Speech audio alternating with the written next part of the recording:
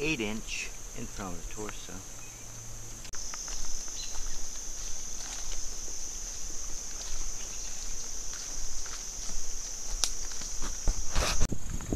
Winchester 94 30-30.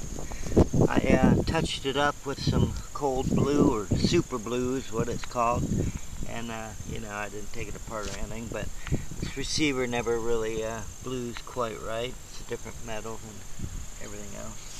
But since someone was saying something about cast bullets, I do shoot this cast bullet in this rifle now that I know that the bore is worn and it's oversized, so I need an oversized bullet. This was for the AK, 250 yards.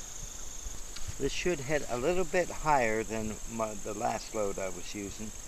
If I hold on my first notch and aim right at the bottom of the target, I might hit it.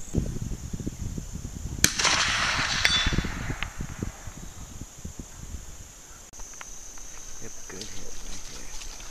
Boom. I've determined my bore is worn and is oversized. My imprecision problems is because all my ammo is too small diameter now. Even my cast ammo. So I have to pull all my ammo. All the ammo I had stored up for that rifle, I got to pull it all. Start new load development. That's all there is to it.